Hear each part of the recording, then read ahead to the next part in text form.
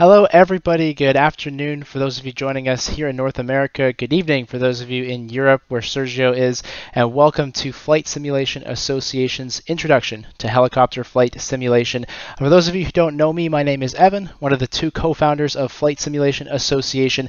Thank you so much for watching, whether you're on our website, Facebook Live, YouTube, whether you're watching on the HeliSimmer, Sergio's YouTube channel. And hello to Drew. Thank you for being part of that today to help us out. Or you might be listening to us today on Sky Blue Radio Live. So hello to everyone, and thank you so much for taking part. Now, for those of you who don't know us here at Flight Simulation Association, this is exactly the kind of thing we do. We go out and find really cool people who are super knowledgeable about something. Sometimes, like Sergio, they may have their own website and they may have their own platform. Other times, they're people who just are really, really knowledgeable about a specific subject. And we try to give them a platform and an opportunity to share something new and help you discover something that you might not know about home flight simulation, like helicopters. And of course, our other main mission is to just help introduce people to this amazing hobby that we know and love, whether that's through our show, Flight Sim Expo, or stuff like this. We're trying to make it easier for people to dive in and get started, whether it's helicopters or civil or combat, wherever you are in home flight simulation. Thanks for joining us today. Now, we are all about questions and comments. So my job, while Sergio is giving you an awesome presentation, my job is to go and keep an eye on all of those different channels I just mentioned and collect your comments and questions and share those through. And in fact, I've already got about 3. So Dennis and Kevin and John, I have your questions. Thank you. And Donald has already sent in a comment saying he likes the guide that you wrote, Sergio. So there you go. But please, guys, continue to send those through. If you're a Flight Simulation Association member and you're watching on our website, First Officers, you have the ability to send in a question right through the site.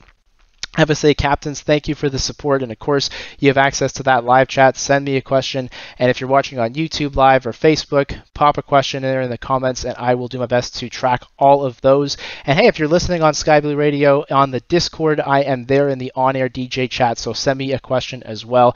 And of course, if you're watching or listening to this on Sky Blue Radio, you want to see the replay because you won't be able to see what Sergio is doing, you can always find the recorded session on flightsimassociation.com/webinars, and I'm sure it'll still be up on Sergio's YouTube channel when we're done here today. So let's introduce the person that we're here to actually listen to. Sergio is joining us from Portugal. He is the co-founder, creator, founder, editor, the person behind HeliSimmer.com. And if there's one person I can think of in this community who knows helicopters, he's the one. I was going to say it's the biggest helicopter flight simulation website there is. You might say it's the only one. I don't know. But it certainly is a phenomenal resource for anyone who's thinking about helicopters. Whenever I get a helicopter question, I'm immediately sending Sergio an email and he answers right away. And in addition to the website, he has his weekly flyby covering content from the week, and himself, Belgiode, who's here watching along with us, and Tristan, who is over there in Australia, goes by the name NovaWing24. They do a monthly kind of panel discussion type show called The Three Grumpy Simmers, where they look at everything going on in home flight simulation. Did I about cover everything, Sergio? What did I miss? Is that you? Pretty much, yes. Yeah. Yes, that's pretty much it. I've been busy. Yeah, no kidding. And not only that, but for those of you who haven't seen it, if you watch or read along with us and Radio Check, our weekly newsletter, you saw this come out today. HeliSimmer.com is doing their 6th anniversary giveaway. So if you wanted to maybe win a new helicopter that you're going to learn how to fly on this stream, this is a great chance to go and enter totally free. Anybody can enter at HeliSimmer.com. There's more than 20 prizes available. Some of them are scenery, some of them are helicopters, whole bunch of really cool stuff. You can just enter that contest for free right now. If you open up a new tab and go to HeliSimmer.com, and you'll see the link to actually do that. And they can do that until the 24th. Is that right, Sergio? 2 days from now? Yeah, until the 24th. Yeah, perfect. So until Monday. So yeah, it's almost over, guys. Hurry up. Good chance. Get that in. And we're going to get started. Sergio has, as you can see on the screen here behind me, put a lot of effort into getting this set up. This is his setup that he's using, and he's by no means a newbie when it comes to flight simulation streaming. So I was trying to explain, like, here's how this works, and he's like, no, I got this. I'll just do a good presentation. So he's got everything set up to give us a phenomenal show. So I will pass things over to him, and I'll be here looking at all your comments, getting those questions together. So Sergio, looking forward to learning along with you, and please take it away. Thank you very much, and thank you for not raising expectations too much. I it's not like I was feeling pressure.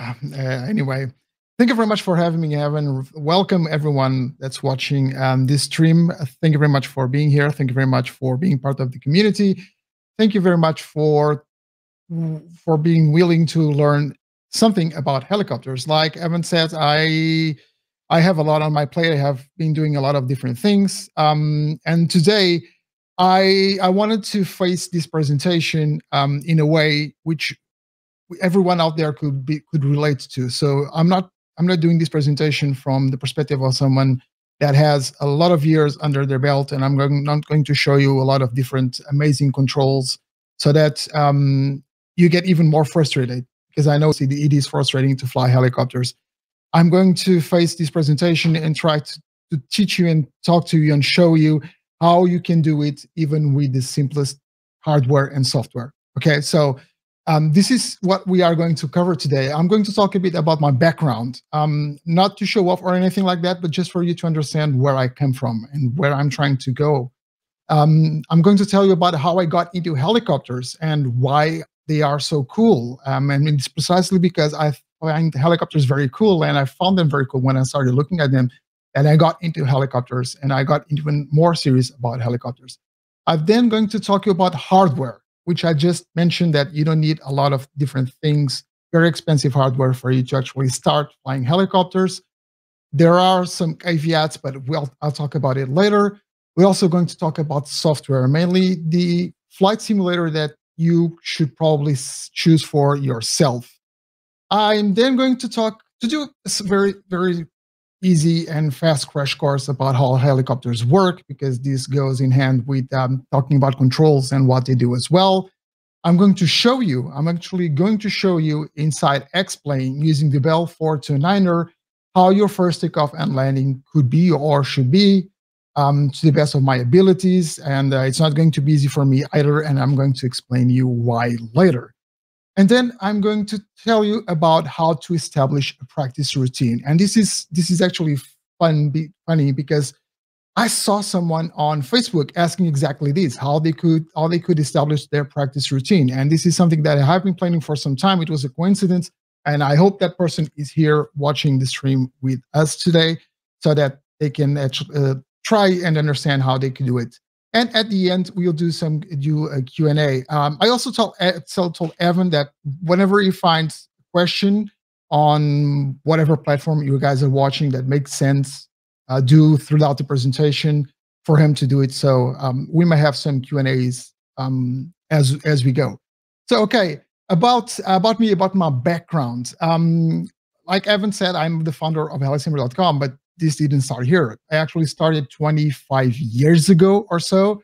Pretty much like perhaps a lot of you have started. I just love aviation, and I started to look at sims back then. And I really love what was on the market. Nothing like Microsoft Flight Simulator or xplane or any of the sims that we have today. They were very crude, but they actually sucked you in into flying as much as possible. And yes, I did fly airliners back in the days, but eventually airliners became a bit boring for me. So I thought I sought out something else, and I went after GA, so small aircraft, which were more stick and rudder. I had more to control, but still, I wanted a bit more. I want something more exciting, and eventually, I found out about helicopters.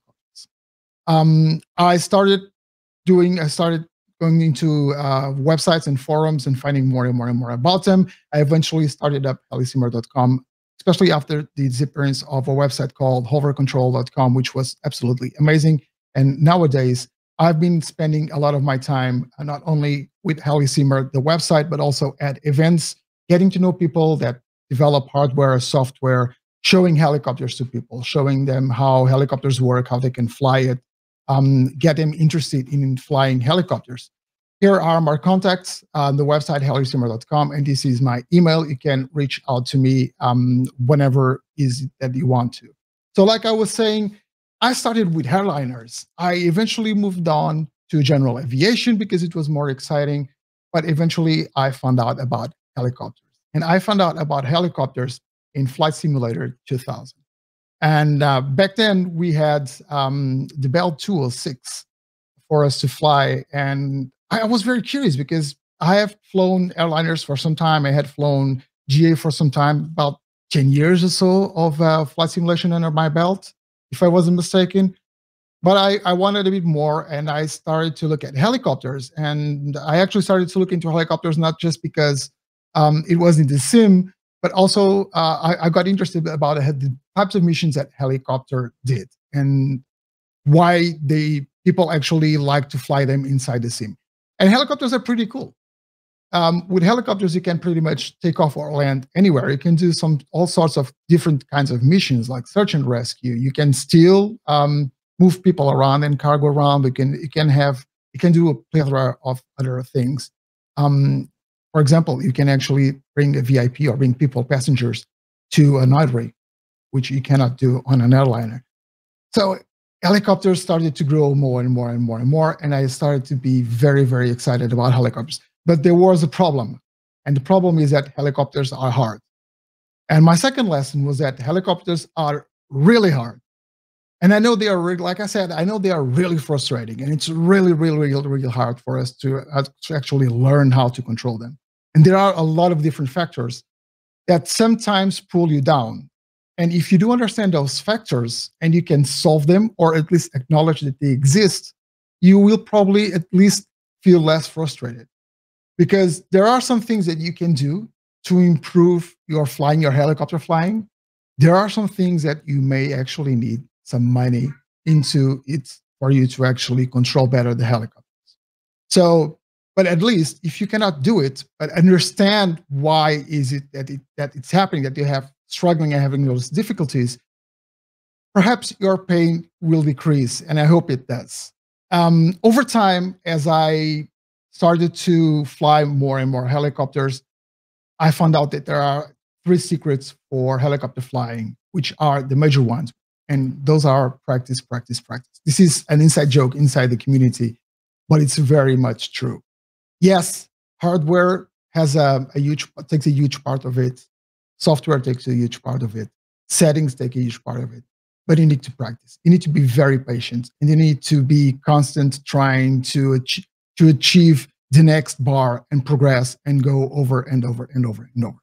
Okay, so for you to be able to understand all this, how this works, how helicopters work, how controls work, how hardware and software are a huge part of controlling helicopters, and it does make quite a difference, especially when compared with fixed-wing aviation. We are going to start by talking about hardware.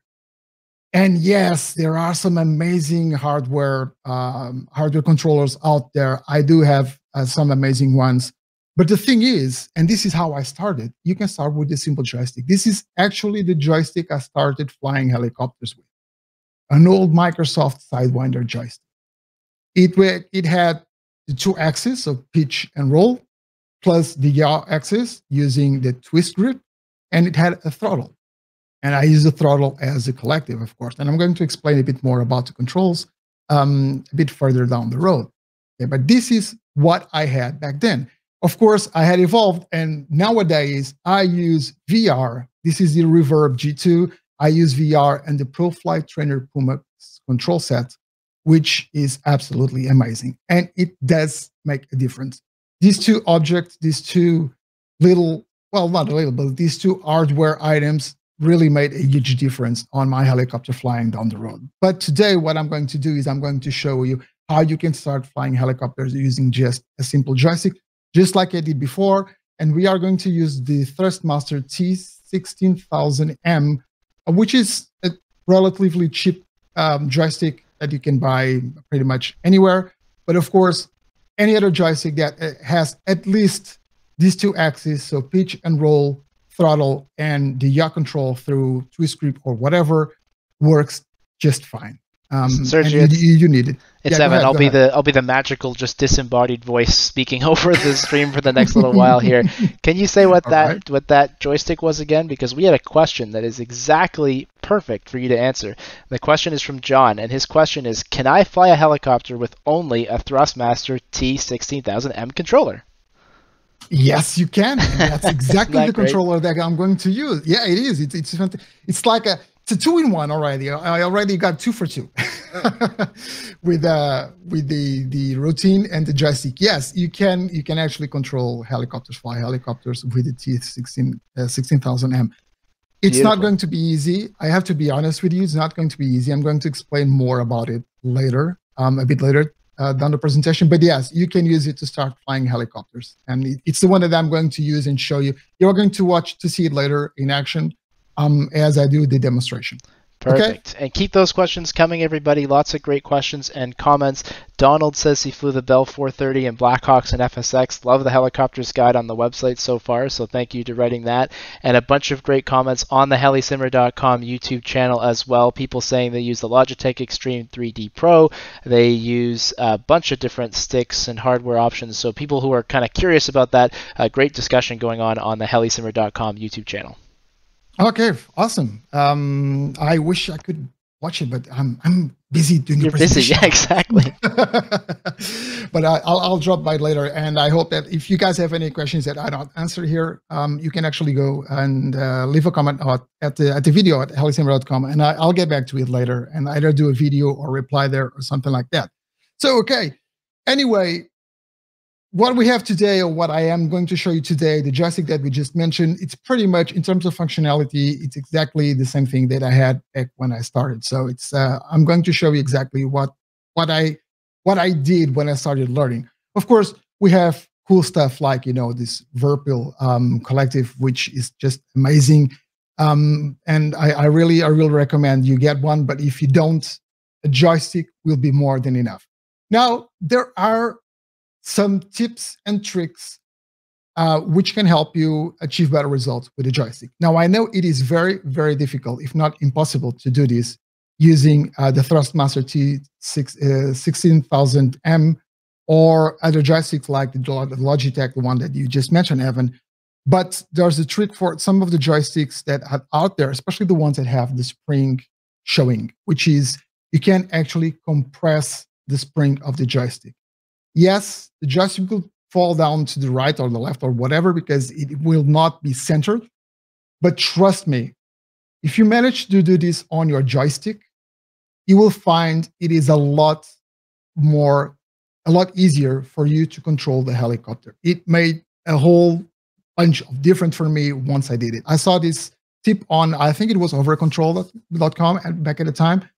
And when I tried it, yeah, I was just blown away. And the same goes for the pedals. If you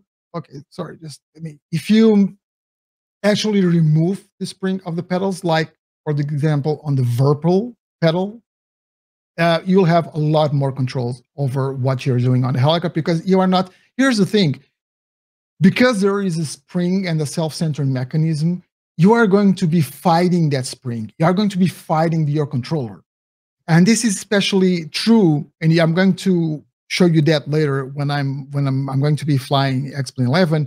That's especially true when you also have to control your yaw using the twist grip. So it's, like I said, it is possible for you to use this joystick, but it's not like you're going to have your life easier. Okay, it's going to be a bit harder, but it's still very much doable. Okay, so in terms of hardware, guys, you can start with any joystick that you have. If you can do these modifications, these simple modifications of compressing or removing the spring, it will be a huge, huge help. And I promise you, you will notice the difference. Okay, so hardware is done. Let's talk a bit about software. And a lot of people ask me what SIM they should be using. And the truth is that there are a lot of different SIMs in the market. I'm listing a few of them here, at least the ones that are better known in the community. Everyone knows Microsoft Flight Simulator, which just came out very recently, and people are going crazy about it. But we do have Aerofly FS2, which is absolutely amazing for helicopters, especially for the R22. And then we have other sims as well, like DCS World Flight Gear, which is a free and open source sim with amazing helicopters. Take a look at it if you can. It doesn't cost anything, so it's not like you're going to waste any money. Microsoft Flight Simulator, like I said before, Prepared or P3D and xplane 11. These are the better known sims out there in the market. Now, people ask me, which sim should I be using? And we often see these kinds of questions on several forums or Facebook groups or whatever social media. And people immediately answer with whatever sim they use because it's their experience, right? But I tend to not provide that answer right away. And I try to understand what is it that you as a simmer are trying to achieve and get from the sim. Because all these sims offer you different things. For example, DCS offers you military helicopters. You can actually blow up stuff. But perhaps you don't want to blow up stuff. You just want to fly around. Yeah, you can still do that. You can still do that on DCS. That's the truth, right? But DCS has amazing graphics, an amazing flight model, some great helicopters. It is a bit limited in terms of the amount of helicopters that it has, and it is very limited in terms of scenery. So you cannot fly the world, but it's an amazing sim. And then you have other sims, like for example, xplane, in which you can fly the world, in which you have quite a few helicopters, amazing flight dynamics. And then you have others like, for example, Aerofly FS2, which is very limited in terms of helicopters as well, even more limited than DCS because there are less helicopters, and very limited in terms of scenery as well because you cannot really fly the world. You have some small sections or regions where you can fly at that are very well done. Rest of the world, it's pretty blurry. But here's the thing, and that this is something that I already said, but I'm going to repeat so that you guys understand. The R22 in Aerofly FS2 is probably the best R22 that you will find. And it's probably, well, it's not probably, it's one of the best helicopters of all sims that I'm showing you here, okay? So to answer your question, you first need to understand what is it that you want to take from the sims. Because if you want to fly the world, a sim like DCS, for example, it's out of the question, right? But you can probably want to just fly in a small portion of the world. It doesn't even matter for you. And you want something that you can actually even use for military purposes. You can use DCS. It has a lot to do with what is it that you want. And the fact is, indeed, I tell this a lot to people, you have to pick the sim that fits your needs. Okay, just try and understand what is it that you need from the sim and try to get the sim that fits those needs. And another thing that I would like for everyone to understand is that you shouldn't be afraid to try different sims. I see a lot of discussions out there on social media, almost tribal discussions in which, someone uses xplane or Microsoft Flight Simulator. It doesn't matter which sim.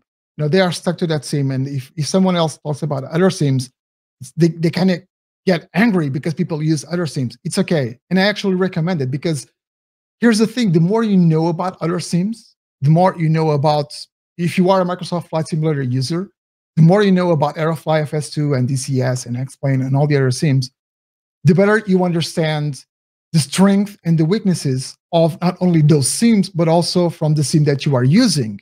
And you will get used to using those different flight dynamics. And you'll probably be in a position in which you can actually try and ask developers or demand the developers of the sim that you use as a main sim, guys, this sim is doing something that is really nice and really cool and it's better than yours. Please add it to your sim. So in my perspective, in my opinion, you should not be afraid to try other sims. You should actually get, as many sims as you can, try them out. I'm not saying for you to invest a lot of money on all the sims because I know a lot of you have invested. I have invested a lot of money on sim X or sim Y.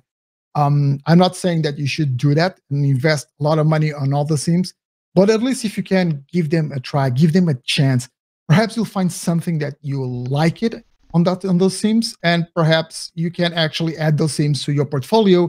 And instead of just using one sim, you can use more than one sim. Now, what is the sim that I use? And I'm not telling you to use this sim. This is the sim that I use. And I personally use xplane as my main sim. And why do I use xplane? It has great flight dynamics. Helicopters are absolutely fantastic in xplane. Fixed wing as well, but our goal is helicopters here. It's what I was talking about. And it has great flight dynamics. It has a good catalog of helicopters.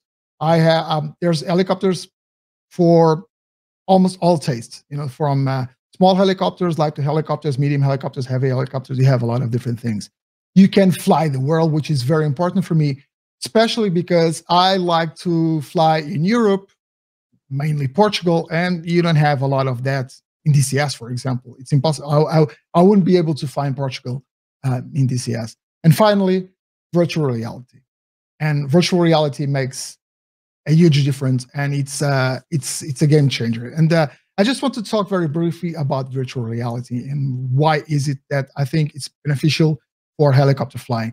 First of all, it puts you inside the cockpit, okay? And you can actually have a better sense, a better notion of where things are. It has natural head tracking. It's not like you are using track IR in which you just move a little bit of the head, but the eyes are still going in this direction, and the monitor, the screen, the camera moves a lot. You are actually moving the camera naturally like you do in real life when you're driving your car, and that's exactly what happens when you are flying. And then you have depth perception, a much better depth perception. You have a better perception of the distances inside the sim, so you know more exactly where you are in regards, for example, with a runway or a helipad or something like that. So it's really very important, and it is all in all a game changer. It's not just because it's nice. It's not just because it's cool.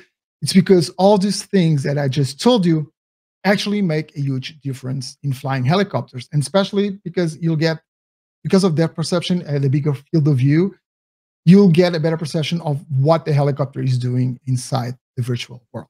Okay.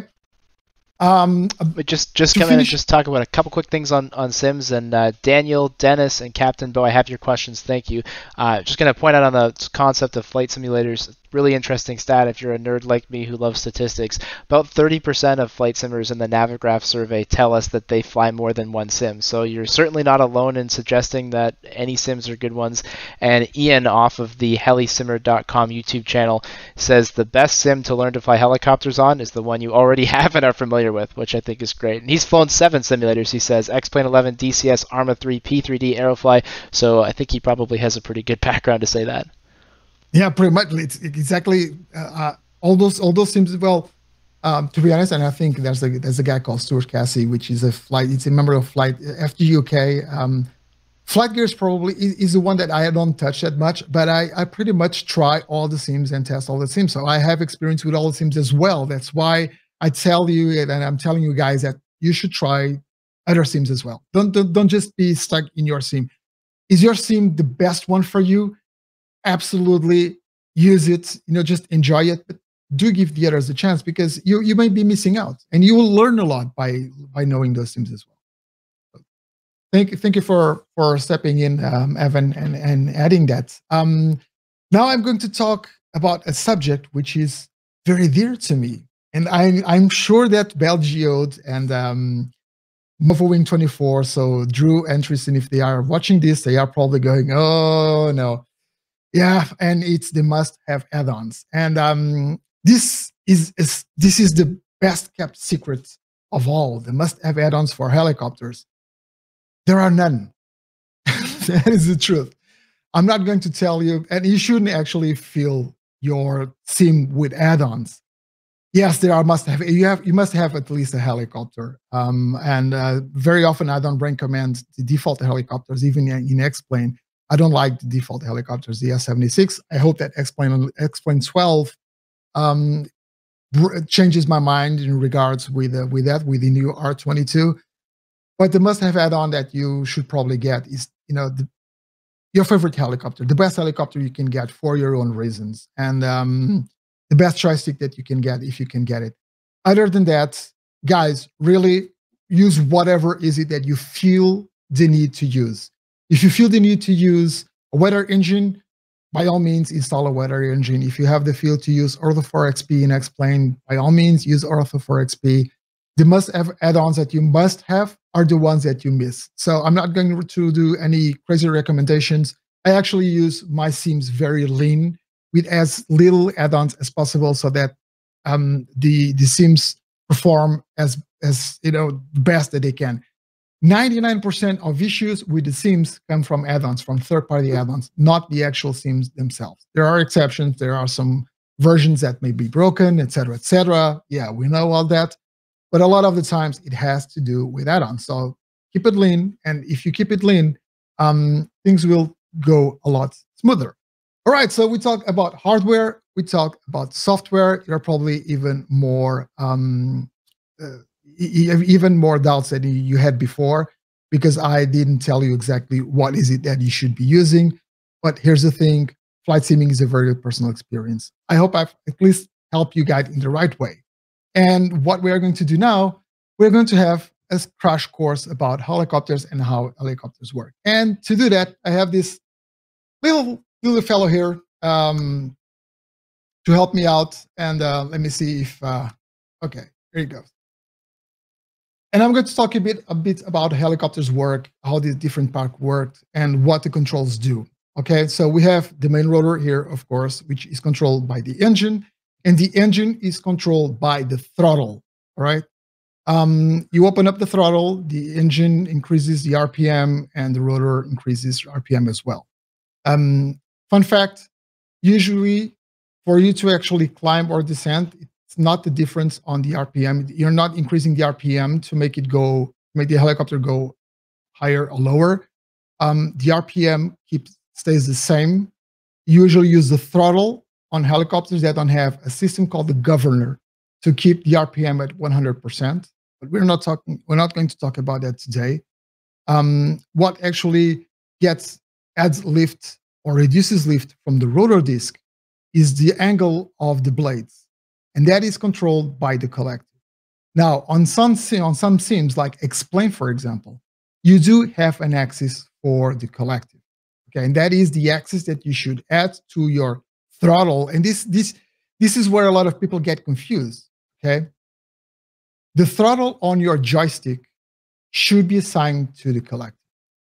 Okay, on sims like xplane or DCS, or for example, Aerofly FS2. To add up to the mix and to adapt to the confusion, some other sims like FSX and P3D do not have a collective axis. On those sims, you are going to assign the throttle of your joystick to the throttle of the sim. And the throttle of the sim actually controls the collective. I know it's confusing. I'm sorry, not my fault. Go complain with the guys from Lockheed Martin or P3D. But in general, for all the other sims, the ones that actually have the axis for the collective, you want to assign the throttle on your joystick to the collective to move the blades, to change the pitch of the blades, and increase or decrease lift on the rotor system. Okay?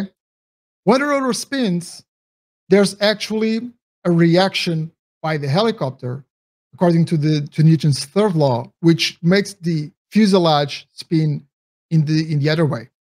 And that is why we have this little propeller back here, the tail rotor. And the tail rotor is used to counteract that torque, the torque from the main engine that makes the fuselage spin. It is also responsible for the action of the helicopter, the yaw action of the helicopter, and this is controlled by the pedals. Okay, so when you assign yaw, you are actually assigning the control of the tail rotor. Other than that, you need to actually move the helicopter forwards and backwards and sideways. And for that, you use the cyclic, which is the grip of the joystick. And the cyclic also controls the pitch of the blades, but instead of controlling them collectively, like the collective, so when you pull the collective up, you are actually increasing the pitch of all the blades, and the helicopter tends to rise. The cyclic does the same, but instead of doing on all the blades, it does it so that, for example, when you want to actually move forward, it's not exactly like this. Okay, I'm not going to get into any technicality, so I'm going to tell you this as if it was completely true, but there are some other physics, and some other guys are watching this and saying, okay, this is wrong information. It is enough information for you to understand what happens. When you pull the cyclic forward, you are actually increasing the lift on the back of the rotor system and decreasing on the front, and it's pushing the helicopter forward. Okay, if you pull the collective backwards, it does the opposite, and then the helicopter either reduces speed or goes forward. And if you pull the collector to the left or to the right, the helicopter will eventually roll to the left or to the right. Okay, so just to recap, the joystick grip controls the cyclic, which allows you to move the helicopter in any of the 4 directions, forward, back, left, or right, or a mix. You can actually be moving forward and left, for example. The collective controls the pitch of the blades collectively and increases or decreases lift on the rotor system. And your pedals control this little thing over here, the anti-torque, the tail rotor, which is the anti-torque little gadget that we have right here. Now, of course, there are other types of helicopters, like, for example, the Chinook, which has 2 rotor systems. And there are even helicopters with no rotor system, or coaxial helicopters, like, for example, the K-MOFs are very well known for that. And we're not going to cover them, but the principle is pretty much the same, and the controls pretty much do the same. So even in a K-MOF, which has no tail rotor, you can control the pitch. They can control, the yaw of the helicopter using the pedals. It's a different system, has to do with the pitch of the rotor systems, but that's still how you control the yaw of the helicopter. Okay, so this was the crash course on how helicopters work, and now you can set up your controls. Okay, just remember, the throttle of the joystick controls the collective of the helicopter. Okay, there we go. It's actually working now. Okay, so we have the Bell 429, which is a freeware helicopter, and I have my trustworthy Thrustmaster T16000M. This is phenomenal, right? Tell the city name of this. And what I'm going to show you today, I'm going to show you something very simple, which is I'm just going to take off, do a circuit, probably not until the end of the runway, just do a circuit and land. So this is pretty much your first takeoff and landing. And I'm going to give you a few pointers as we go. First of all, let me get inside the cockpit. The first tip that I want to give you is whenever you go, and this is for xplane, but it translates to all the other sims. Okay, so don't be turned down by the fact, or don't you just be sad or something like that, because this is xplane, not the sim that you use, but this pretty much ends up translating to the sim that you're using. And what I want to do here is change the field of view. Okay, so I'm using monitor, of course, so pancake mode, using this joystick, not using my trustworthy Reverb G2 or anything like that. So I'm going fully pancake mode. I'm going to increase the field of view. Okay, and by increasing the field of view, I have actually more runway or more scenery inside, so I can have a better perception of what's happened to the helicopter. Again, it's not the same as VR, but it helps a lot. The sooner you understand how the helicopter is actually moving, the sooner you'll be able to react to what it's doing on the screen. Okay, so first tip, field of view. Second tip, try and adjust your settings so that you can get at least 30 frames per second. Okay, if you are using your sim and you have less than 30 frames per second, you are probably lagging behind. What you are seeing on the monitor is not what the actual sim is doing, and you have a hard time controlling the helicopter because you'll always be lagging behind what's happening inside the actual sim. Okay, so there are a couple of those are a couple of tips that I wanted to give to you. Okay, so third tip, and this is a very, very common mistake. When people start flying helicopters and they try to start hovering, which is very hard.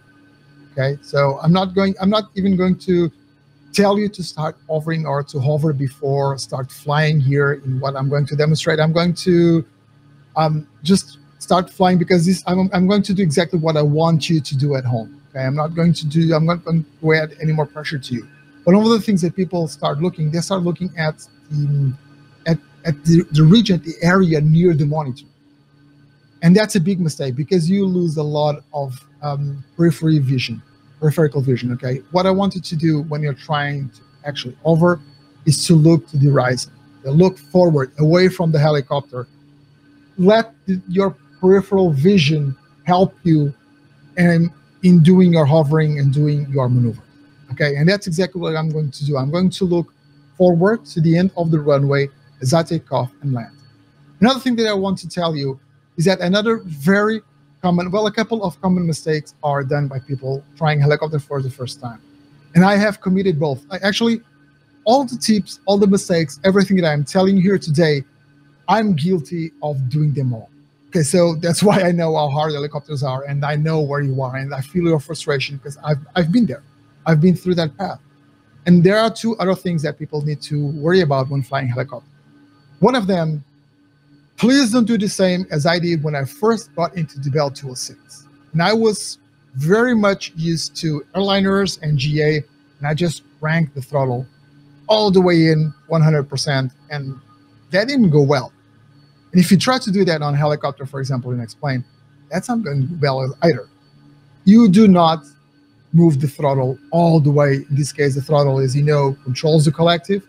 You are not going to crank it all the way up to take off. You're going to move it very slowly, and I'm going to try and show you that as I go, so you can see that you only need very small amounts of movement for the helicopter to actually start climbing. Okay. Second mistake, or second tip with the collective: once the helicopter gets a bit higher, gets a bit of altitude, and this is going to happen especially in ground effect, is we are, propeller is pushing the air downwards and kind of creates a cushion. So it's easier for the helicopter to actually be in that cushion, like an overcraft. Well, once you get a bit of altitude, just let the collective go. Seriously, just take the hand out of the collective, because it's very easy for us to start moving the collective. And the more we start moving the collective, the more torque we are inducing to the system. The more torque we are inducing to the system, the more we need to correct it with pedal.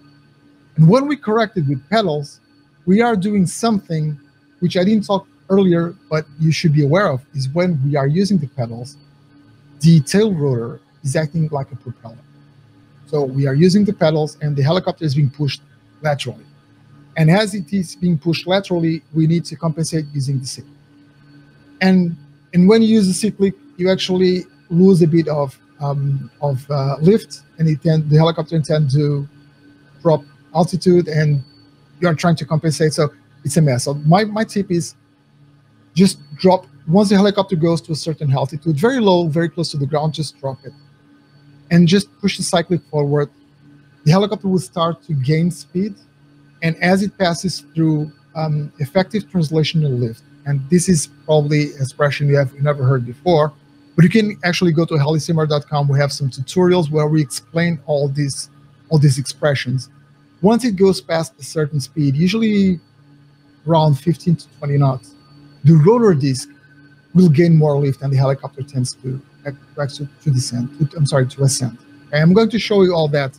I'm trying to give you this explanation beforehand so that you understand what's happening as I go, but I will tell you as I go what I'm doing step by step. Okay, so first thing I'm going to grab, as you can see, when I move my twist grip, the helicopter wants to yaw. Okay, so I have control. I have cyclic control and roll control as well. So pitch and roll. I'm going to give it. I know that the Bell 429er has a tendency to hover with the nose up, so I'm actually going to pull the cyclic a bit in my direction as I increase collective. I'm increasing the collective. Just look at. I'm increasing collective very, very slowly. Okay, I hope you can see it on the camera, and because see what is happening here. Okay, so I'm very low on this. I'm very light on the skids now, and I am controlling the nose of the helicopter. And I'm not moving. I let the collective go.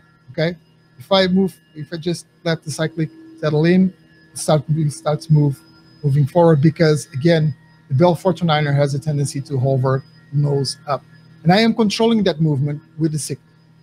Okay, now if I pull a bit more of collective, I am gaining a bit more of altitude, and I am just letting the collective go. I'm not moving the collective. I'm trying to control the nose of the helicopter using the yaw. Now, the thing that I told you before, I am struggling a bit because I am fighting the springs, actually more than once. I'm fighting the spring that keeps the twist grip centered, and I'm fighting the spring that keeps the joystick centered. I'm going to give it just a bit more of collective, just to climb a bit more. Okay, here we are. So I am looking at the end of the runway. I'm not looking at the runway near the helicopter. I'm looking at the end of the runway. And now I'm going to let the nose down a bit, and I'm going to gain a bit of speed. Okay, and if you notice, at around 15 or 20 knots, the helicopter tends to pop up. I'm not touching the collector. I'm not adding more forces to the helicopter. I'm not making this harder on myself by putting more forces, more torque into the helicopter. I just dropped the collective. I just completely let it go, and I'm flying. Okay, as soon as I got some ETL, some effective translational lift, I started flying. Okay, and here we go. I'm just going to turn right here. I'm not going to worry about speeds. I'm not going to worry about altitudes. I just want to fly around and feel comfortable. Okay, that's what I want to do. I just want to fly around, feel comfortable, feel the helicopter, just having a good time. Okay, and eventually I'm going back into the airfield. Let me just run here, if I can find the airfield now. Okay, here's the runway. I'm going to fly parallel to the runway. I'm not going to worry myself about flying in the numbers, flying in a certain direction at a certain speed. The only thing, the only number that I'm going to get worried about as I approach is the speed when I'm approaching the runway. That's the only thing that I'm going to worry about. And of course, I'm going to worry about the fact that when I reduce speed, the helicopter will tend to rise because I'm changing the lift vector as well. And to prevent that, I'm going to lower the collective a bit. Not a lot, just a bit. Okay. Let me move, just start the turn into the runway and reduce the collective a bit and start reducing my speed.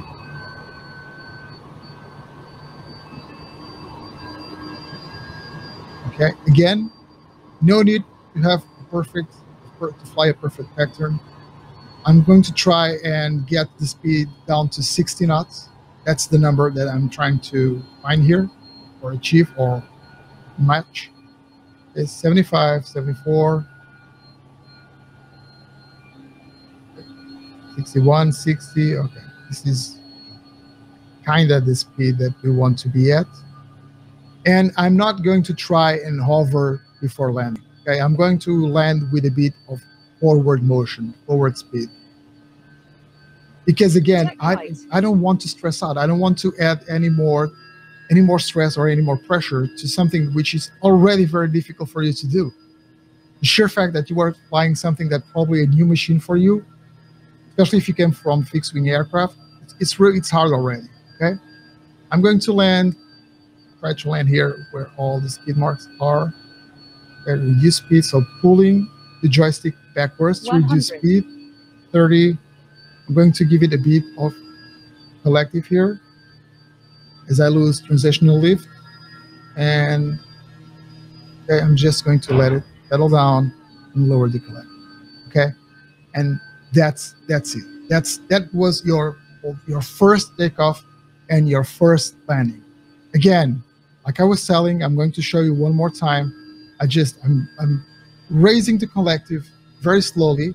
I'm controlling the nose of the aircraft, of the helicopter, with my pedals, in this case with the twist grip. And as soon as it takes off, as soon as it goes up and climbs a bit, just then give it a bit more here so that it climbs a bit more. As soon as it does that, I just let the collective go. And then again, a bit of speed. Again, keeping the nose in the right direction, and off we go. Okay, I'm just going to land here instead of doing the pattern. Reduce speed, 30, 36. Okay, not a pretty landing, but we survived, and we can take off again and again. Okay, so this was my first takeoff and my first land. Now, I want to talk to you about practice scheduling, a practice routine for you to use whenever you feel like practicing helicopters. Of course, you are more than free, and you should be enjoying yourself and using your helicopter, whatever is it that you like to do.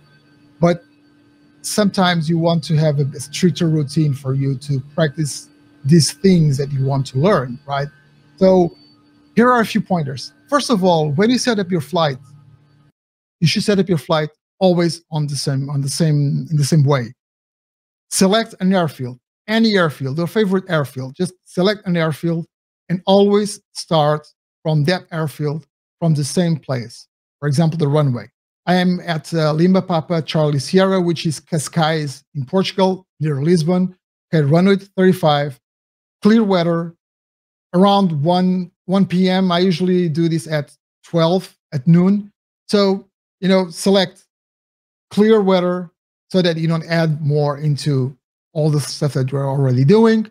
Time of day, always the same time of day, so that you don't have differences in the sun, etc. And also, another thing that you should do is go to weights and balances in whatever sim that you are. And for example, always start with 500 pounds and, for example, 350 or whatever weight, but always keep the weight and the fuel the same. The goal here is for you to reduce the amount of variables that you are adding into your practice, into your training. Yes, you want to introduce those, and in real life, people actually have to deal with all this stuff. But this is not real life. This is a sim which has a lot of advantages, like, for example, controlling the weather, time of day, your weight, etc., etc. And it's a lot harder since you don't have the physical feedback to control a helicopter in several other conditions. Okay, so keep it as steady and as with less variables as you can. Okay, cool. Now that I've given you these tips, let me talk to you about something else that I think you should be doing, or at least give you some pointers. Okay, let me show you a drawing. This is the actual airfield that I was just flying at. And I want to give you some ideas for your practice sessions, okay? So for example, we started here at runway 35, okay? And we have flown a pattern. Okay, this is something very simple. You don't actually need to get a specific scenery for your practice. You just can do it from whatever airfield that you want. So flying patterns is good training. Another thing that you can do is, for example, you can take off from whatever runway you are at. You can fly to the other side of the runway, low flight, very slow.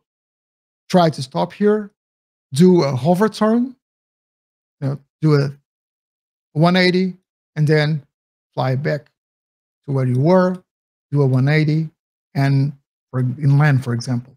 Or you can even adapt to this. Again, start at the beginning of the runway, head out to the first marks, hover, or do a 360, for example, and then fly to the other mark, hover, and or do another 360, and then fly to the end of the runway, hover, 180, and do it again. Or do all this and then take off and do a pattern, hover over here and start over again.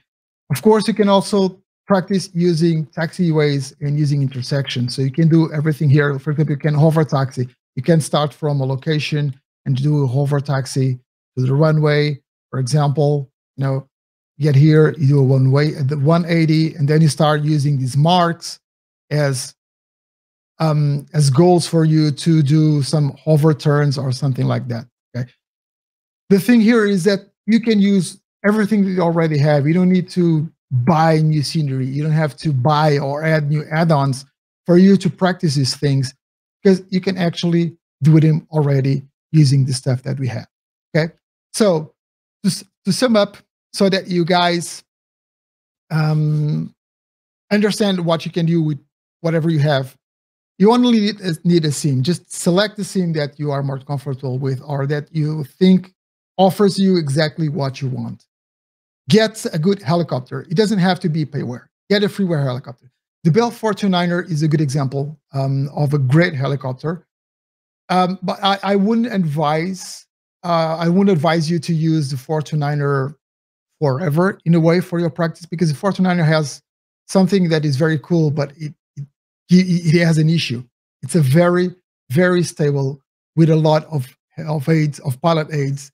So you are actually not feeling all the forces that you feel in in another helicopter, like for example, the MD-500.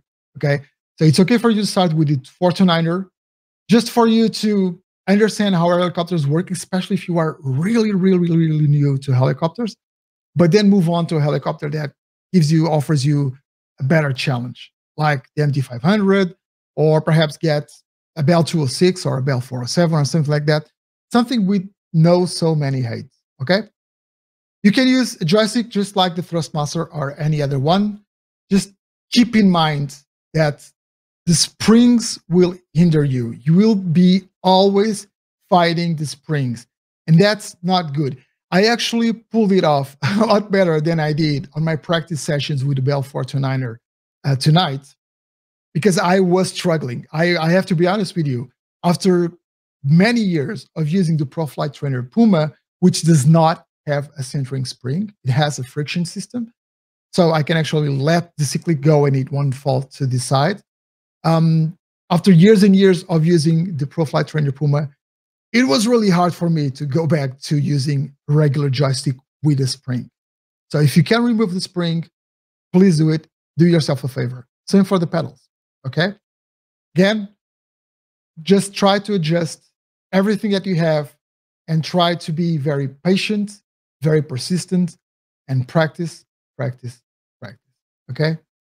Well, I think that was all. I covered everything. Now, Evan, we're ready for some Q&A here. Oh, yes, yes, we are. I have so many questions for you. Lots of wonderful questions and comments from the chat. So, yeah, I was really excited to do that. And we might be here for a little while. I hope you've got some time. Lots of really good comments. I have some time. Ollie on the HeliSimmer. Yes. Yeah, let me just give you a second, because in the middle of all this, I forgot to show you guys something. This is a collective. This is a collective this is one of the collectives that I have shown before from Verpil. It has, let me just remove it. I just wanted to show you guys how it is, but let me just remove this. Okay, the head for you guys to see. The collective actually works like this. So you control the rotor blades using this axis, but you can also control the throttle using this axis here. I just wanted you guys to actually see one of these live and understand a bit more of the controls of helicopters. Okay, sorry, Evan.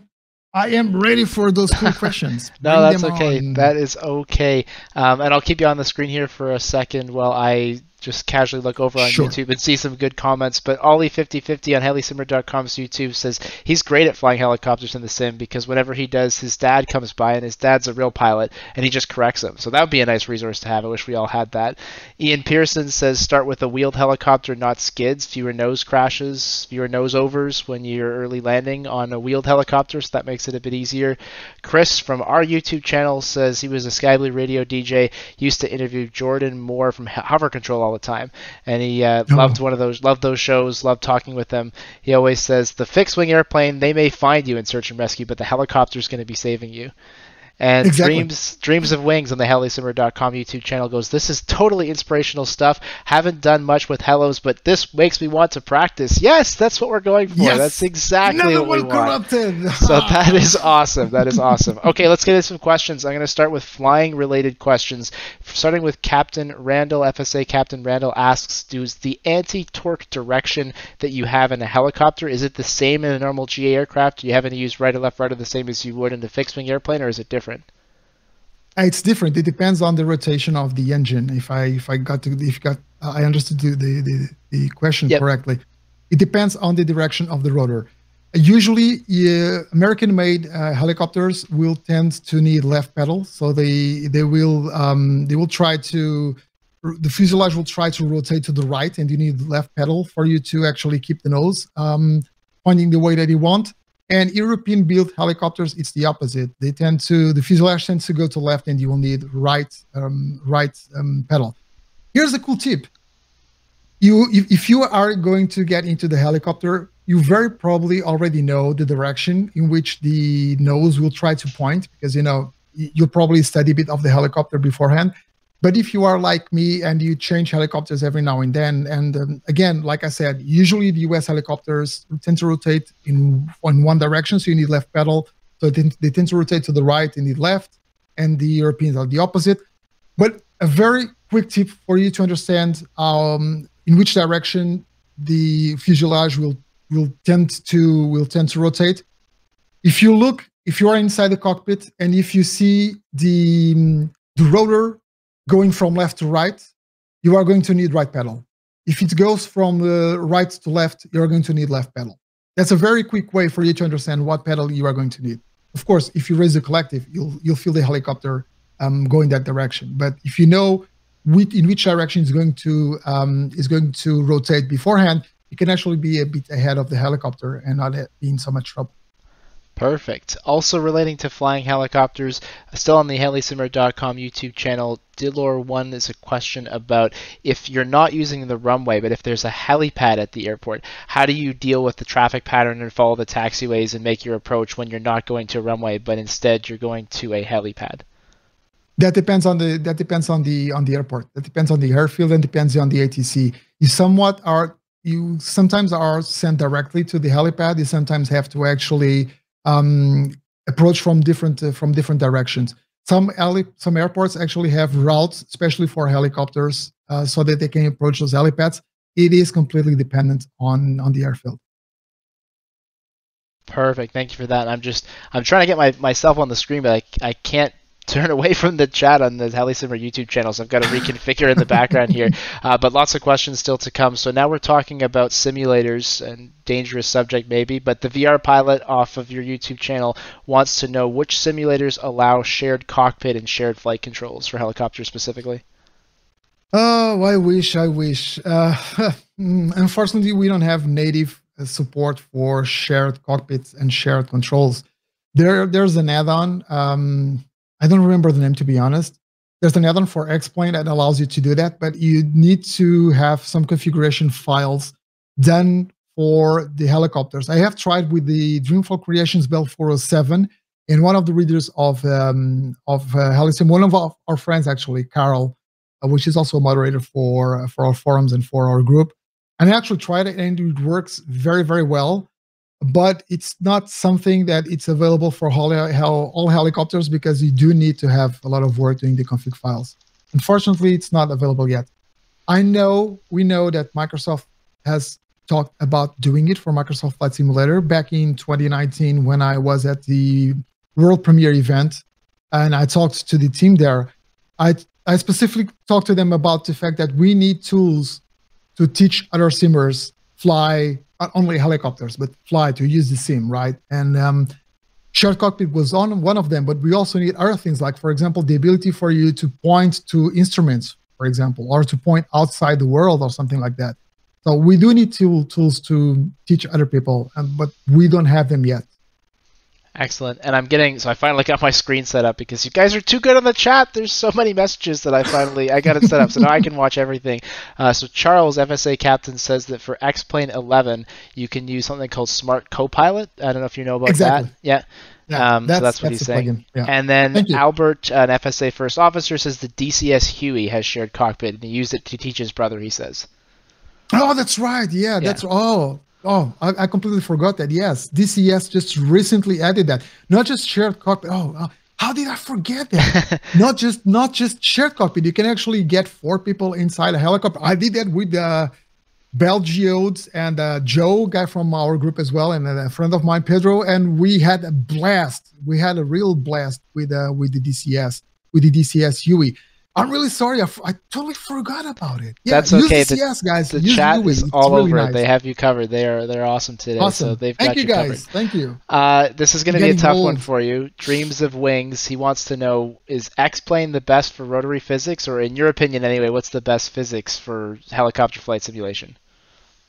Well, I did mention Aerofly FS2, and the R22 of Aerofly FS2, it's absolutely amazing. I know a lot of pilots that fly the R22. I'm just talking about a helicopter in specific, but I'll go back to the broader spectrum, to the broader thing, okay? The R22 is very good. I know a lot of real R22 pilots that find it amazing.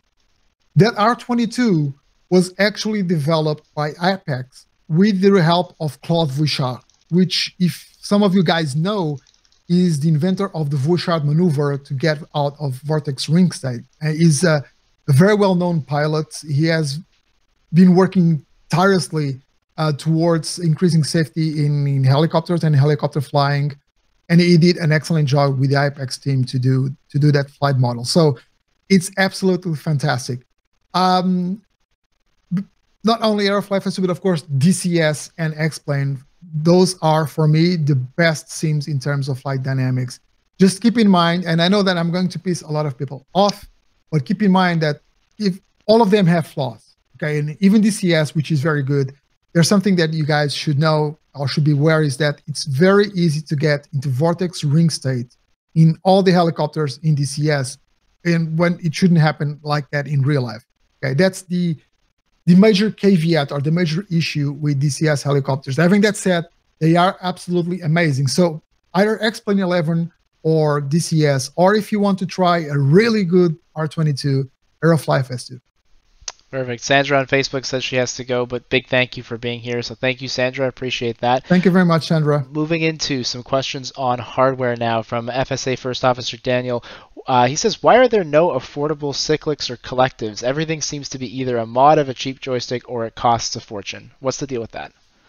Yeah, that's a question. That's an excellent question. All the questions are good, but that's an excellent question because it shows the problem that we have with the helicopter flight simulation community. We are a niche inside the niche. Okay, there are not a lot of helicopter flight simmers out there, and what it does is that it makes the manufacturing of hardware really expensive because the developers are not going to be able to manufacture a lot of hardware because there's not a lot of people to buy it. You cannot actually play with the numbers. You know, the more you build, the cheaper they are.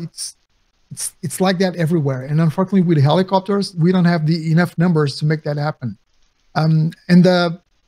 Sometimes I see these discussions rise, and I see people getting real upset at the developers. And I know a few developers, a few manufacturers, especially independent manufacturers, that have been struggling with keeping the prices as low as possible. But it's very hard because all this takes a lot of time for them to build. It takes a lot of money for them to get good parts. We don't want stuff to break on our hands, so we need quality material. But right now it is a numbers thing. They are never going to sell as many collectives as they are selling yokes, right? So that's one of the major issues that we have, numbers. And even like just civil fixed wing hardware, you haven't really seen like mass production and prices coming down until recently. Like until Honeycomb and Thrustmasters really stepped up like in the last 3 or 4 years. You go back before that, there was like nothing. It was like you had, sort of cheap plastic stuff, or you had like super high end stuff, similar kind of thing. So maybe you guys can do the same thing. Maybe you're going to start something with this webinar, Sergio, and we'll change the world. I'm trying to, and I know Microsoft Flight Simulator. I know Microsoft's Flight Simulator has been helping a lot as well, because I don't know the numbers right now, but back in December or something, actually back in December, not 2021, in December 2020, I think they had like 3 million users. Yeah, I know. Microsoft Flight Simulator. The numbers is great. So I know that Microsoft Flight Simulator is helping in that regard. It's bringing more people into the hobby and more people that are going to spend more money into Flight Sim. I think the last predictions were something like Microsoft Flight Simulator would get people to buy about $4.5 billion in hardware. Wow. So I think that will help, and it will help even more when Microsoft finally adds native support for helicopters, which will happen later this year. Yep, absolutely. So continuing on the subject of hardware, Sean, just a moment ago on the YouTube channel, says, what brand of flight controls, collective, and pedals were you just showing? Can you remind us all, please? Yeah, it was the Pro Flight Trainer Puma X, which is the 5th generation. The one that I use, it's the latest generation of the Pro Flight Trainer Puma, which it's actually a Canadian company, but they have also support here in Europe, in Switzerland, and it's an amazing kit. We have a review full review done by Joe Hudson, a U.S. Army Apache instructor pilot for the 4th generation.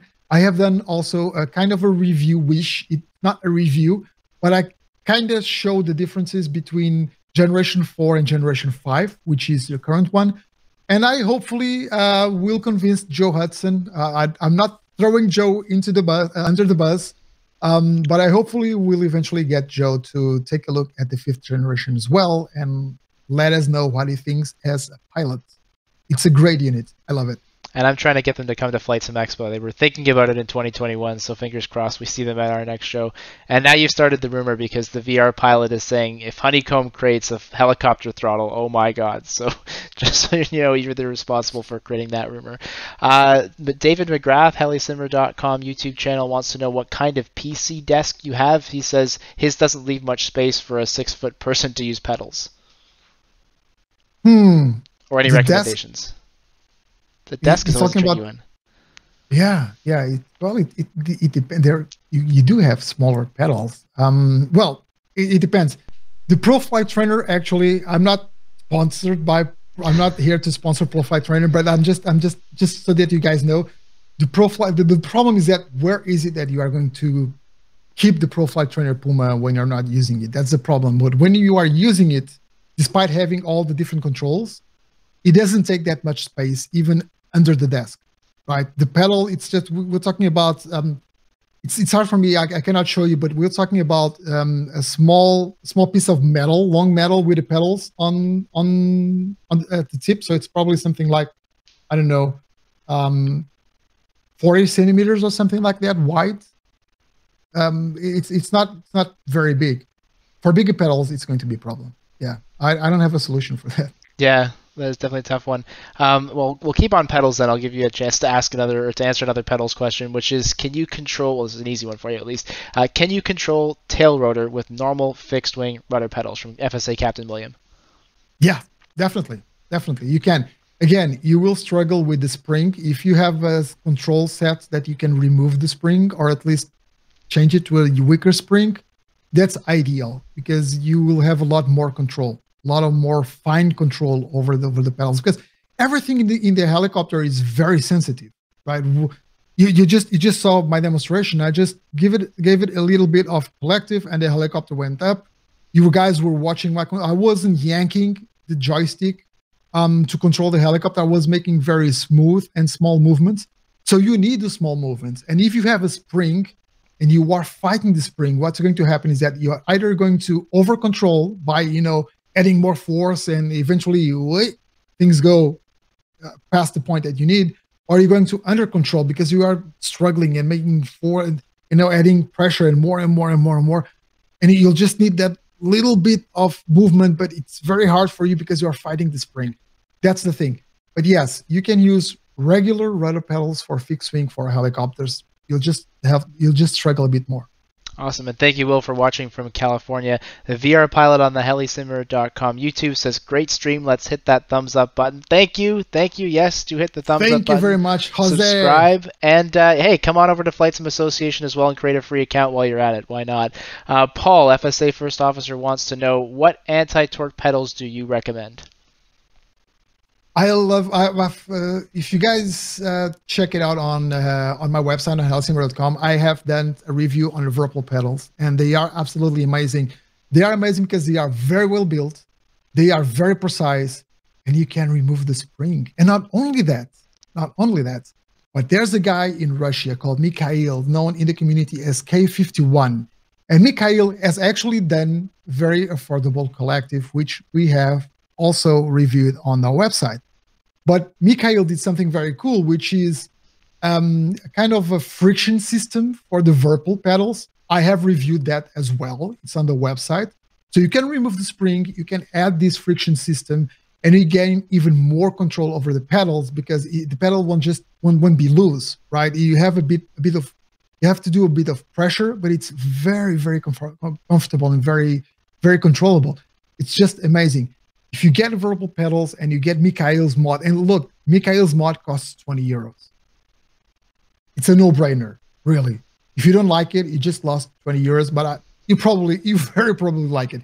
Just remove the spring of the pedal, assemble the mod. It's very easy to assemble, and you're all set. So that's my recommendation. Yeah, the Virpil pedals, any of their models, because the main structure is the same. They just vary a bit on the actual pedals themselves, but the frame and the actual base is all the same. And get Mikhail's mod. It's well worth.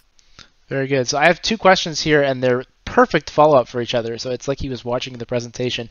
Dennis, the fellow Canadian, hello, nice to see you. He's in Arizona, which I'm sure is way nicer than where I am as I look outside of a snowstorm again. So he says, I always struggle with controlling helicopters using the Logitech Extreme 3D Pro. I can never seem to find the sweet spot. What do I need to do? And he asked this question before you gave him the answer, but let's give him the answer again. And then he has a follow-up that he doesn't even know he asked a follow-up. It was perfect. Well, hello again. The first thing I have to say is that, yeah, you are fighting the spring, and that's the problem, okay?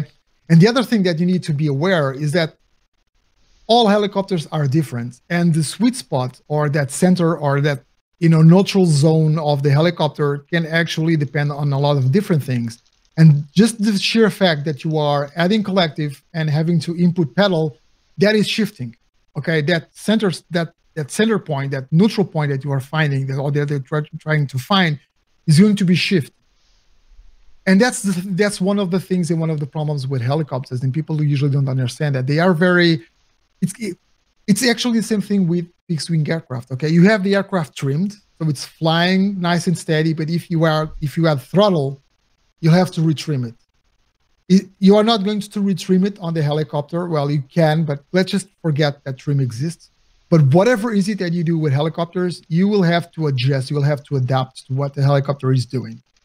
That's why I told you not to keep your hand on the collective and going back, up and down, up and down, up and down, because you're going to be struggling with yourself. It's bad enough for you to actually have to struggle with the springs of the joystick if you have them. But if you are adding the fact that you are fighting with the forces that the helicopter is causing and the forces that actually physics are causing on the helicopter, you are putting yourself into trouble. Don't try to find that center or that sweet spot of the helicopter and with the conviction that, okay, this is it and this is going to be it forever. If there's wind, if you adjust the collective a bit, if you give it a bit more pedal, because you can have the helicopter all set up, hovering under runway, rock steady, and then a little bit of side wind comes up, and it hits the tail rotor or it hits the vertical stabilizer, and you yaw a bit, and you have to give a bit more of pedal, and you'll need to find that center again, that sweet spot again, for you to be able to continue hovering. You won't have when you hover, and that's something that sometimes people struggle to understand. When you are hovering, your stick is not stopped. Your hand is not stopped. You're not just holding the stick. You are continuing to actually move the stick because you are trying to get the helicopter to be steady the whole time. And the helicopter will want to do different things. If you let go of the joystick, you'll lose control of the helicopter. So please don't push yourself into trying to find that sweet spot, because that sweet spot depends on a lot of variables. Yeah, and Rangoon on the YouTube channel says the exact same thing. The neutral point, it can change from day to day, beginning of the flight to the end of the flight. So Dennis asked a perfect follow-up question for this, because he says, do you have any recommendations for joysticks that are easy to disable the spring? Yeah, the joystick that I see a lot of people use and I actually recommend are either the former SATAC, which is not Logitech, the X55, X56, X52, if you can find it on the market. The image that I showed before, it's my good old X45. So on the X56, I think you can actually remove the grip and the springs or replace the springs. That's a perfect one. If you cannot remove the springs, just use a zip tie and just compress it. Or you can use the Virpil ones. Again, I have reviews of the Virpil. I have reviews of pretty much all the different sets from Virpil, the different controls from Virpil. And all of them are done in the perspective of a helicopter pilot. So I tell you exactly what I've done in them with those controls to make them more helicopter friendly. Again, just keep in mind, when you remove the spring, the joystick will just fall to the side. But trust me, it is worth it. It is worth it. And you won't need that centering spring anyway, because helicopters don't have a center per se, which I just covered that, right? So the less you have to struggle against the spring, the better. Check out either Logitech or Virpil. I am in love with the Virpil hardware. The quality is just fantastic, guys. Really. And Ollie agrees on YouTube, saying that the most joysticks are easy to disassemble. Just remove the spring; it's an easy thing to do. You're probably going to void your warranty, so be careful with that. But it shouldn't be that hard to do. And Belgeode says Logitech X52, I can vouch for it. Served me well for many years, and that zip try trick works really well as well. And he's also continuing to say he's using the Virpil Tomcat stick right now, very precise even for helicopters. Mike, yep. FSA Captain Mike, thanks for the support. Asking, do you have any comments on the Max Flight stick controls? I don't have any comments. I unfortunately never used Max Flight stick controls. I have seen some comments and some remarks on some of the Facebook groups. Some guys are happy with it, some guys are not. I have no experience with them, so I cannot actually talk about it or vouch or anything, as my experience with them is actually it's zero, really. I've had some contact with them. They seem nice, but other than that, I never use their controls. Yeah, if only these people would come to this show called Flight Sim Expo, where we bring all of these simmers together to demonstrate their products, right? Yeah, Ian's saying, he went out to, the VR pilot is saying he went out to IITSEC in 2021. That's a great show. I was there in 2019, the world's largest military modeling flight simulation show. And that's actually where I also flew that product that you've told me about many times from Ryan Aerospace, with VR where you're sitting in the chair and you've got everything, and that was a really cool experience for sure. Lots more questions coming in, so I'll just keep going. I'm sort of moving now into more of the sim software, kind of different helicopter types. Delore1 on YouTube wanted to know, how does the modeling work of handling turbine versus internal combustion engines? Is that stuff simulated, and can you really tell the difference in simulators? Yeah, you can tell the difference of some of the models. It depends on the helicopter and how the developer actually did it. It's not something that a lot of people look for when flying helicopters in sims. But some of the models out there do that. Yeah, they model it. FSA First Officer Paul wants to know, if he wants to specifically fly the Bell 206, which flight simulation platform would be the best for that? Well, there's not a lot of Bell 206s out there.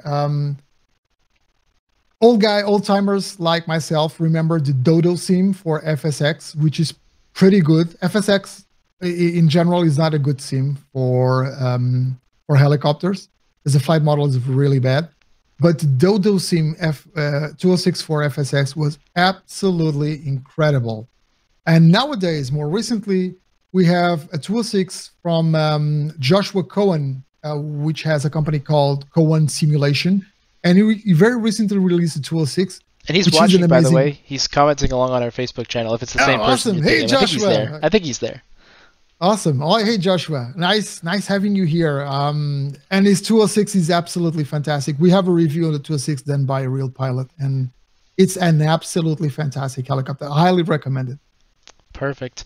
I'm getting so many questions here. I'm trying to keep up with you guys. I'm getting questions answering other people's questions, which is awesome. So this one is from Bill, who says, for the person asking about a desk, and this is really good advice, I've been hearing this all the time, look into the adjustable desks, like the ones that can go up and down. Those are really popular now, and you can like turn them into a standing desk or a low desk. He says he picked one up on Amazon for like $250, and he put the desk height up high enough so he can sit comfortably and use the rudder pedals without banging his knees. And I keep, like, 5 or 6 people have just mentioned those. I forget which website it is, but I have to reach out to them for an FSA discount. So there's a good piece of advice. Back to you, David. Tackleberry on YouTube talking about the Apache on Eagle Dynamics, and he's wondering if you have any insight. Is it getting released next week, or is it getting postponed?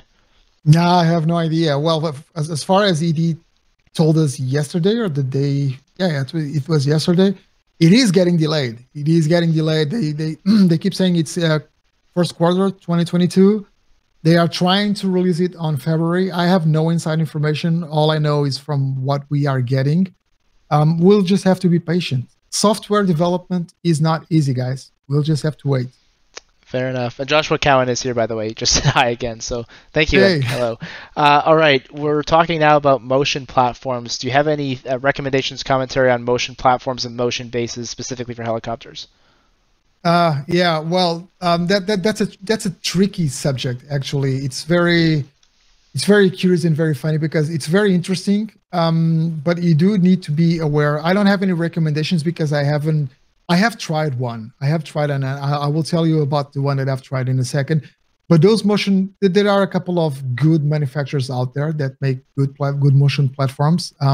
Any of them works, but you need to be aware of something, which is it is a lot of fun. This is my personal perspective, and I will tell you the experience that I had with the other one. From my personal perspective, from trying a motion platform in, I think it was I think it was in the 2019 FlySim Expo, even if I'm not mistaken.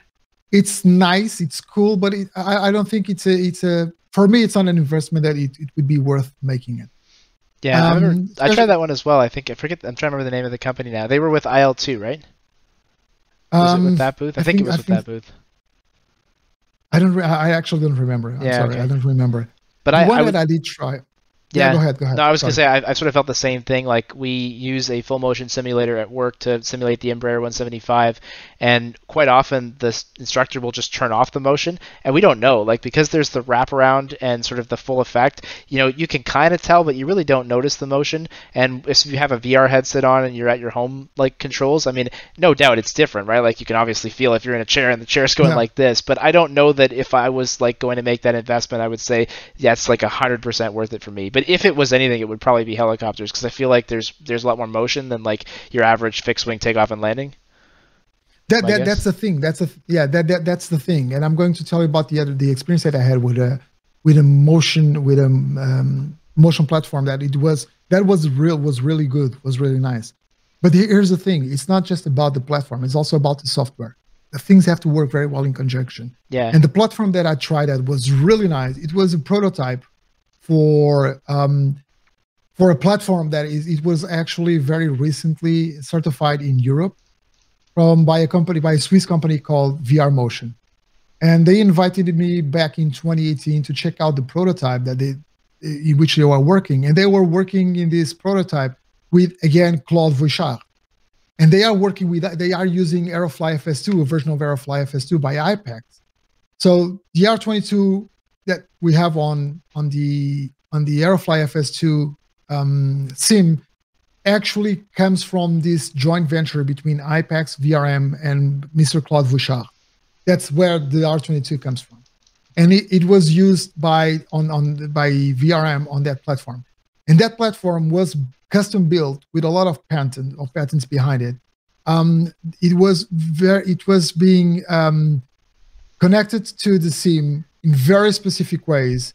And they didn't have just the software and the hardware, but they had physiologists working with them to actually trick the inner ear and the liquids inside the inner ear for you to actually feel like you were being moved around exactly the same way that you were seeing inside the sim. Because if you translate the motions on a motion platform one to one, you may not feel exactly what you are watching on the screen, and it can cause nausea. I can tell you, I was really, really impressed with that platform and the result. I immediately, it just made me a better virtual pilot just by the fact that I was feeling that motion. Okay, but I didn't feel that same difference on that other platform motion that I used. It wasn't the same. And one of the things that I usually struggle when I started using VR was although like I said, depth perception is a lot better. You are moving from a 2D system to a VR system, and there are differences. I remember when I was with them back in 2018, there was a commercial pilot next to me as I was trying the platform. And I tried the platform before using VR, just a platform with a monitor. And I just took off with the helicopter and landed when I wanted. And the instructor, the guy that was with me, the commercial pilot, real commercial pilot, was asking me how the hell did you do that? And I was like, how the hell did I do what? How the hell did you just land like that? Because it's impossible for me to land on it using a 2D monitor. And I just told him, well, you're a pilot, right? It's impossible for me to actually fly a real helicopter, and you do it. You've been doing it for years. I've been flying using 2D monitors for years. I am more than used to using the 2D monitors and to try and understand the distances. So when I moved to VR and when I tried that platform, it was very early for me. I had the problem with trying to understand the distances because it was different from a monitor. And I tended to stop or to hover before my target spot where I wanted to land. And I actually felt that the helicopter was stopping before my eyes saw it on the VR world. And when I started to feel the helicopter losing speed with my body as the platform was doing it, I corrected it. And instead of stopping short of the target, I just nailed the landing. And it was the first time that I used a platform using VR, and not bragging, but the guys just started applauding and cheering because it was the first time using the platform, and I just nailed the landing. But the thing is, 80% of the credit of that landing was the platform. So I do believe motion platforms do work very well, but I think there's a lot of work behind both software and hardware and the integration, and not just mimicking one-to-one movements from the sim to the platform, but something else. Whatever VRM is doing, they are doing. And again, I'm not here to do any kind of advertising. I'm just talking about the technologies that I've been getting in touch with, and it's just fantastic. Whatever they are doing, it's amazing. I was very impressed. Yeah, and that's okay. That stuff is getting cheaper as well. Like we had at Flight Sim Expo 2021, which you wouldn't have been able to come to. Yaw VR has this really cool chair. Someone just mentioned it in the chat, and that system is like a couple $100, and you literally have like a very small, like it looks like a regular gaming chair, and the whole thing moves. And so you can actually in VR you can have that experience, and I guess it would work just as well with helicopters and fixed wing and really anything. So that's a really cool company. I would love to try it. I would love to try that one. Yeah, perhaps they'll be on the next Flight Sim Expo. I think they will. Yeah. So. Yeah. They said they had a great time, so I'm sure they will be there. Lots of people talking about the butt kicker as well. Since we're talking about motion, Mike, FSA Captain, mentioned that. Drew brought that up as well up in the YouTube chat. So, firstly, have you heard of it? I've never heard about this. A feel belt. Have you ever heard of a feel belt? No, I haven't. No. I never heard. No, I never heard. Talk about the butt kicker though, and maybe tell people a bit about that. Oh, but the butt kicker is a device that you attach to the chair, and you connect your sound card to it, and it gets the sound from the sim, and it translates to vibration to your chair, and it works. There are other solutions, different solutions out there. I don't remember the name of this solution, which is actually a share. We have done a review, but it just I don't remember what the name it is. Of the platform, but there's I'll actually add to the comment on our video once I check it. But it goes beyond that. It does not just use sound. Depending on the sim, and for example, DCS is supported, it actually gets data from the sim. So for example, even if it's not heard, but you land and you touch the skid on the runway, it actually gives you feedback, and it's not just a single little thing that you attach to a chair.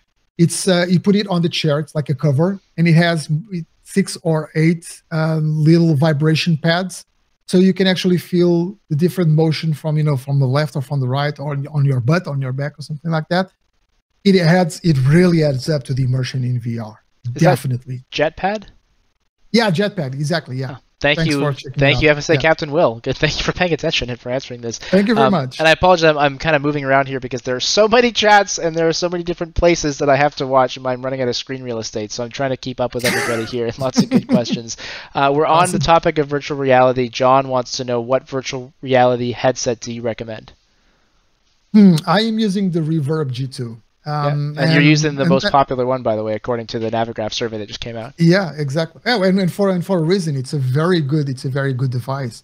There are other devices out there with higher capacity, high resolution, but I've seen a lot of comments and people mixed feelings. It worked very well for some. It didn't work that well for others. The G2 is working very nicely for me. I love the G2. I use it a lot. I use it all the time when I do VR. I not always do VR because of stuff that I need to record, etc., or take screenshots. So it's a lot easier to do it on pancake mode, like people like to call it. But my recommendation is probably the Reverb G2, or if you have issues with your budget, perhaps an Oculus. It's absolutely amazing as well.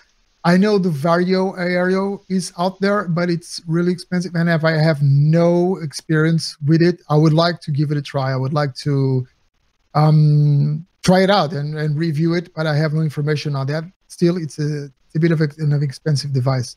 My recommendation right now, yeah, get a G2.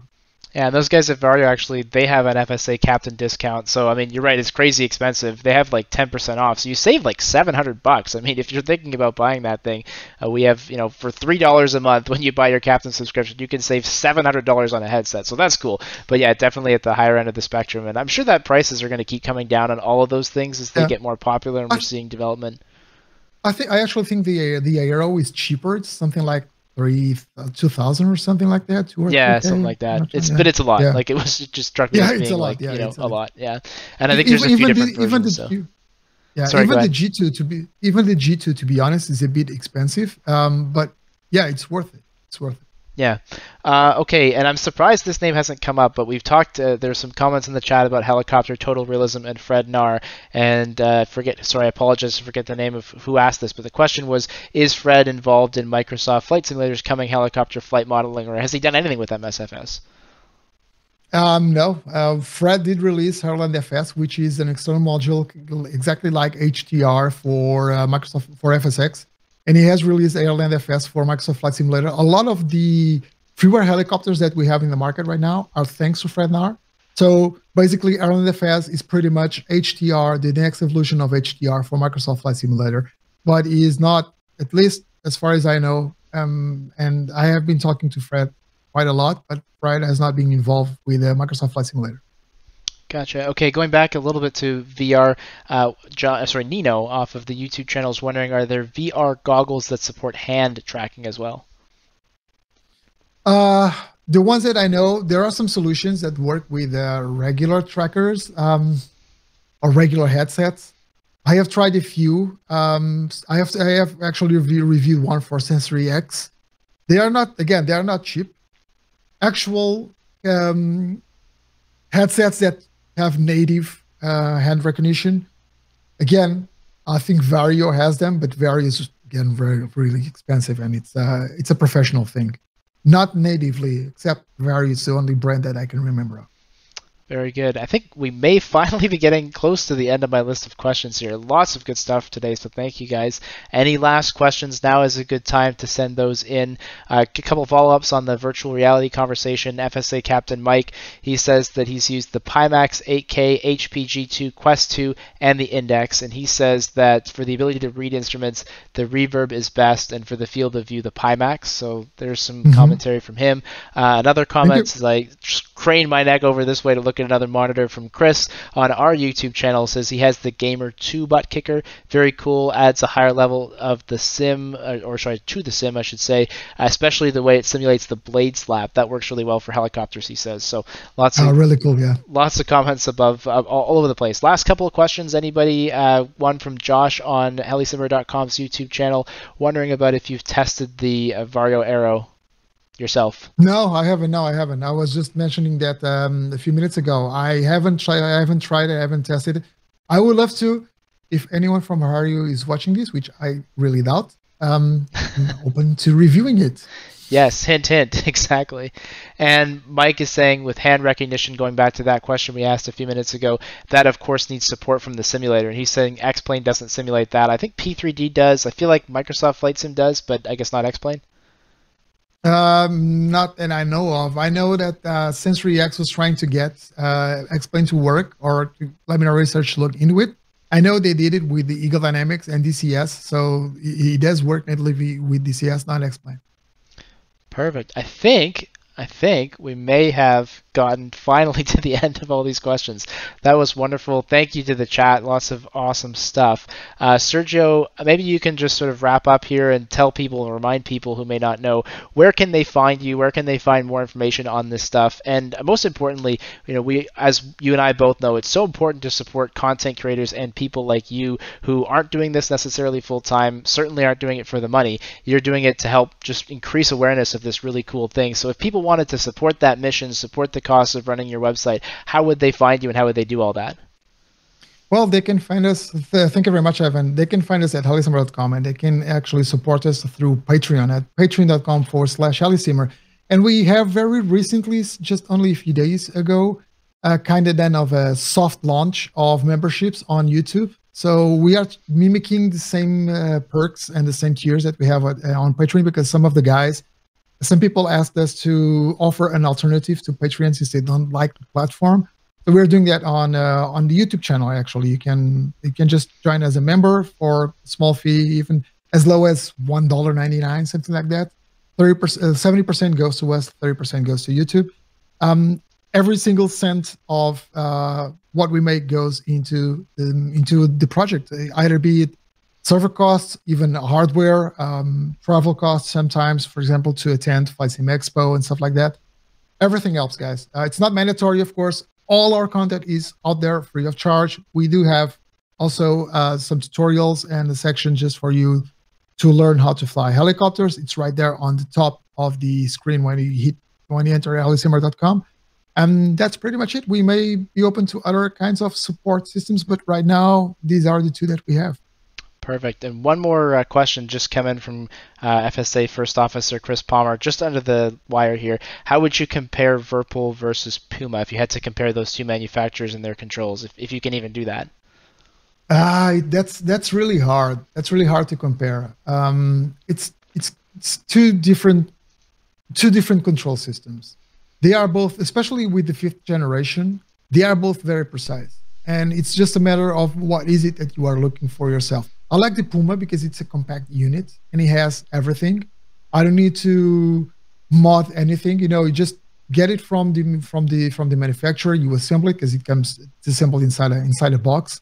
I show that on the article I wrote, making the comparison between Generation 4 and Generation 5. It actually comes in a box. You assemble it and it's ready to go. You don't need to tune anything. You can actually tune by adding or removing friction, because it is a control set that's meant for helicopters, just like the collective for Verp. It's something done specifically for helicopters, and you can tune the friction. I have been in touch with Virpil. I have been trying to convince them to, if not doing something specific for helicopters, and I understand that it's very hard to any company to do something very specific for helicopters because it is a small market. I am actually very happy and very surprised that Virpil got into the helicopter market via the collectives. But something that I would like, not just for Virpil, but for any manufacturer out there that makes joysticks, I would like them to provide us with a way for us to remove the spring, but have a friction system somehow, even if it was something that we would have to buy separately, but having a friction system so that the joystick doesn't fall to the side and we can just leave it there. Because for example, in helicopters, you can actually tune the helicopter and just let the cyclic go. You can do that, but not if the joystick doesn't have a spring, because the joystick will eventually drop to the side, of course. So it's something that I would like to do. Comparing both is really hard. They are very, very good products, very high quality, very precise. The Puma now has all sensors, so precision increased. I was very satisfied and very surprised to see how much precision and how much better I felt using the new generation Puma, because I used the 4th generation one. I used it for a long time, for 4 years or so. And I just recently started using the Puma X. They are both very good. If you want to hit me up, just send me an email, sergio@HeliSimmer.com, and I'll try to help you make your own mind and make your decisions based on some questions that I may ask you, or the needs that you have with the joystick or with the controls. Wonderful. Thank you. Thank you again for all of that stuff. So up next on Flight Simulation Association, and this is not quite a reveal, but unless you're one of the few people who was just scrolling our website, it's probably a reveal. We're having a really, really interesting panel discussion, one that's probably the most interesting to me because so much of what we do at Flight Sim Association and with our show Flight Sim Expo is all about how can we get the real world airline pilot industry and the flight training industry to realize that flight simulation, helicopter, civil, military, whatever, is such a key to resolving the pilot shortage and to making training easier. I was on the phone with Robert Randazzo of PMDG, and if you know PMDG, say something in the comments. I'm sure some people have heard of that name maybe once or twice in their flying careers, even though we're talking helicopters. But PMDG, we can probably sneak them in here as well. So on the phone with Robert, and we were kind of commenting like, why are airlines in 2022 sending people home with posters of airplanes? Like, you can't do anything with a poster. You just look at it on the wall. When I was doing my Embraer training, and when I go for the CRJ here in a little while, I'm going to download, I actually did for the Embraer, I just downloaded a copy of it in P3D, and I was actually pressing the buttons and seeing the thing change. I didn't need to fly it in the simulator. I just wanted to be able to actually have some feedback as opposed to literally looking at a picture of something on the wall. And so that kind of spawned into this conversation of let's have our next cross-community panel discussion look at all this stuff. And so that's exactly what we're going to do. Coming up on February 26th is our next cross-community panel discussion, all about how can flight simulation impact real-world aviation. So could a flight simmer who's never actually been in a 737, could they actually land that if they had to in a real emergency type situation? And what are we already doing in home flight simulation to try to resolve this challenge? So we'll have Robert from PMDG, Keith Smith of Pilot Edge, who has basically spent his whole career working on this kind of stuff, and alongside them Fabio, who you may have seen on Twitch under the Flying Fabio, and Laura Laban from Infinite Flight, which is really cool. Like, Infinite Flight has probably done more actually for real world training than any of us know in desktop flight simulation because it's so easy. It's just on your phone. You don't have to do anything. You just download an app and you can fly in a simulator. So that's coming up next on February 26th. I'm imagining, Sergio, I haven't asked you yet, but you're probably going to live stream that with us, right? Yeah, sure. I hope. Oh, good. It's one of those subjects that it's very dear to me. We were actually talking about it the other day, and I told you about my own experience. Yeah, exactly. So yeah, that'll be coming up next for us on Flight Simulation Association. And with all of our cross-community panel discussions, you'll have lots of opportunities to win prizes. We do 2 raffle draws throughout those sessions. So make sure you mark your calendars. If you go to flightsimAssociation.com/webinars, you can actually get a calendar notification emailed right to you. And as always, those are totally free to participate in. So that is it for us. On behalf of myself and Phil, the other co-founder of FSA, huge thank you to Sergio for spending now more than 2 hours we're getting on to with answering your questions and giving us this phenomenal overview. Don't forget, if you haven't already, that you can help support us here at Flight Simulation Association by creating a free account. You also have the option to upgrade to Captain for $3 a month. Help us support the costs of running the website, and in exchange you have discounts on more than 30 different vendors across flight simulation hardware, software, and save yourself a pile of money, especially if you're thinking of getting started in home flight simulation. That's all from us. Again, big thanks to Sergio, and for everyone watching on YouTube, Facebook Live, listening on Sky Blue Radio, and of course watching on Flight Simulation Association's website. We look forward to seeing you on February 26th. Have a good night, everybody, and thanks again, Sergio. Thank you very much. Thank you, Evan. Thank you very much for being on that side, guys. See you next time.